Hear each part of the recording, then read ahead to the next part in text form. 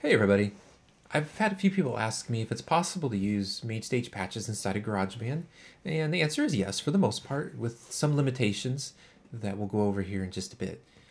So first thing we want to do is go to Mainstage and find the patch or create the patch that we would like to use. And so here I've created a patch with a channel strip from one of Abel Mendoza's collections, and it sounds like...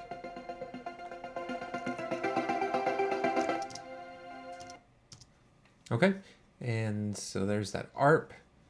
What I need to do is save it, save as a patch, and we're just going to call it test patch. And where you need to save it is in your user folder so that GarageBand knows how to find it.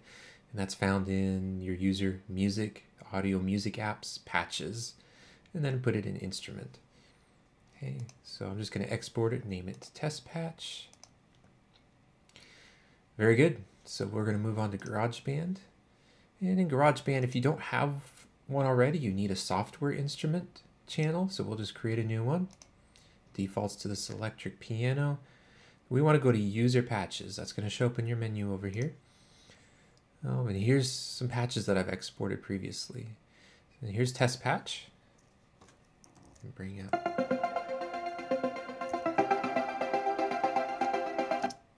All right. So there's Abel's patch inside of GarageBand. So earlier I mentioned some limitations. And real quick, I created some patches with different combinations. So here's a couple I created using Contact, so third-party instrument, and here's one with Omnisphere. I created a patch here with 2 layers, so 2 channel strips inside the patch. And then here's one where I made a keyboard split at G4. I wanted to see what all would carry over. So interestingly, Contact did carry over. So this is the giant.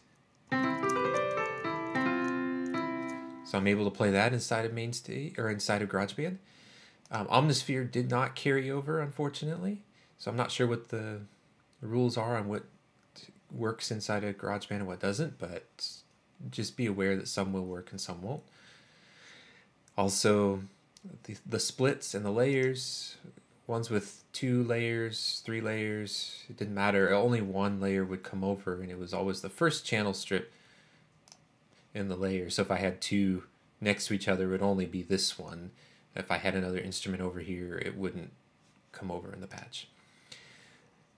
So my recommendation with that is if you need multiple layers, if you had like 3 layers in your patch, just create 3 different patches, each with 1 layer, and then you can put those in as separate instruments in GarageBand.